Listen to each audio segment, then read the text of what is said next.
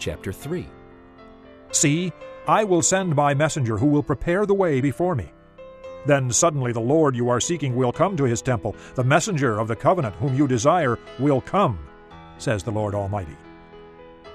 But who can endure the day of his coming? Who can stand when he appears? For he will be like a refiner's fire or a launderer's soap. He will sit as a refiner and purifier of silver. He will purify the Levites and refine them like gold and silver. Then the Lord will have men who will bring offerings in righteousness, and the offerings of Judah and Jerusalem will be acceptable to the Lord, as in days gone by, as in former years. So I will come near to you for judgment.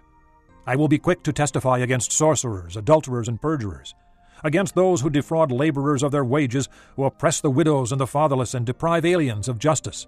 But do not fear me, says the Lord Almighty. I, the Lord, do not change. So you, O descendants of Jacob, are not destroyed. Ever since the time of your forefathers you have turned away from my decrees and have not kept them.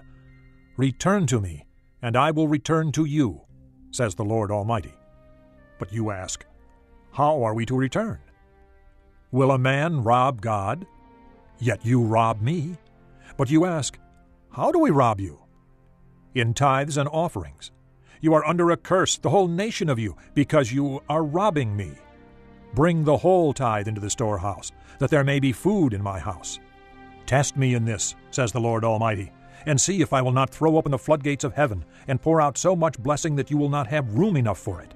I will prevent pests from devouring your crops, and the vines in your fields will not cast their fruit, says the Lord Almighty. Then all the nations will call you blessed, for yours will be a delightful land, says the Lord Almighty. You have said harsh things against me, says the Lord. Yet you ask, what have we said against you? You have said it is futile to serve God.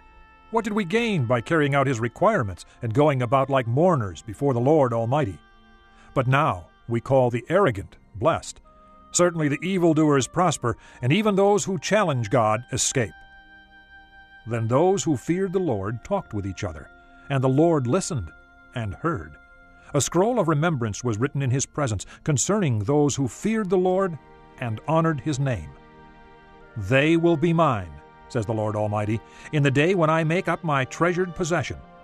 I will spare them, just as in compassion a man spares his son who serves him. And you will again see the distinction between the righteous and the wicked, between those who serve God and those who do not.